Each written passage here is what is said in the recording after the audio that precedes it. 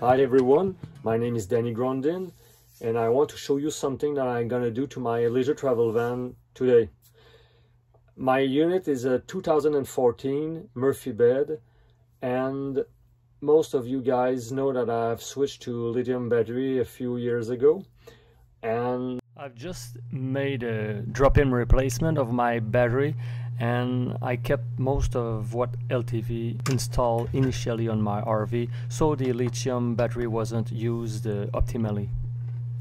The problem with the old solar controller is in inability to top off the lithium battery because there is no profile for lithium battery.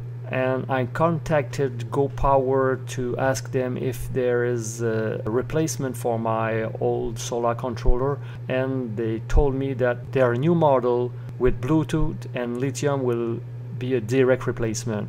So this is our project for today. The following installation is just a general guideline. Be sure you are comfortable playing with electricity before attempting to do it. In doubt, just ask for help. For my own installation, my RV is parked under a carport, so there is no electricity coming from the solar panel. The fuse is just for the battery side. I always use my Fluke voltmeter to check if those wires are alive, and doing that you feel way more confident.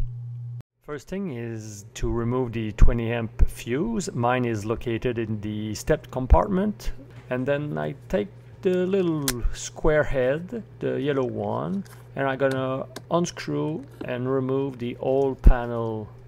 There is only 4 wires behind that thing. 2 goes to the solar panel and the other one goes to the battery.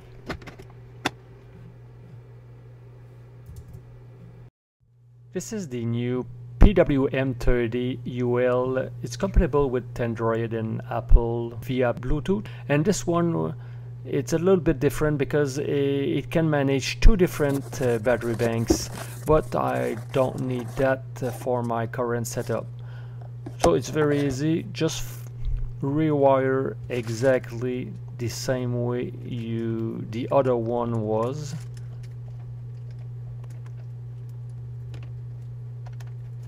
Make sure the connection is snug.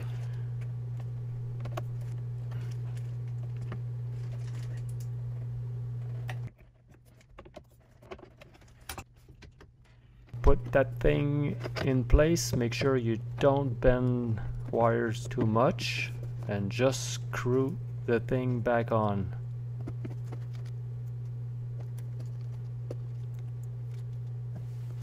We have to put back the little 20 amp fuse and set the panel up for lithium.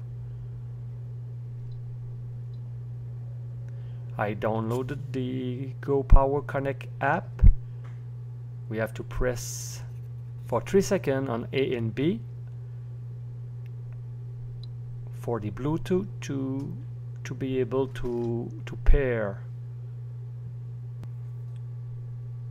Everything was seamless. It paired at the first attempt without any glitch.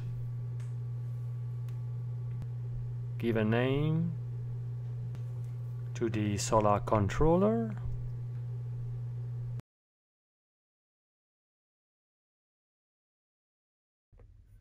Now I will back up the RV to get some sun.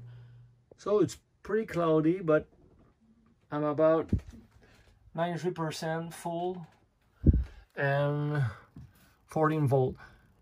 Usually the old solar controller wouldn't charge the battery bank because, you know, it thought that it was already full.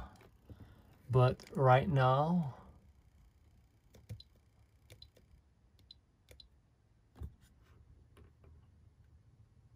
the new algorithm, you know, allows to charge the lithium battery, so everything is working just fine.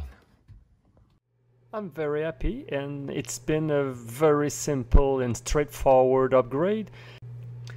And once more, I'm sorry for my English, and I want to thank you all for being part of the Leisure Travel Van enthusiast group, and I wish you all the best time ever inside those beautiful RV made by Leisure Travel Van. Thank you folks. Safe travel everyone.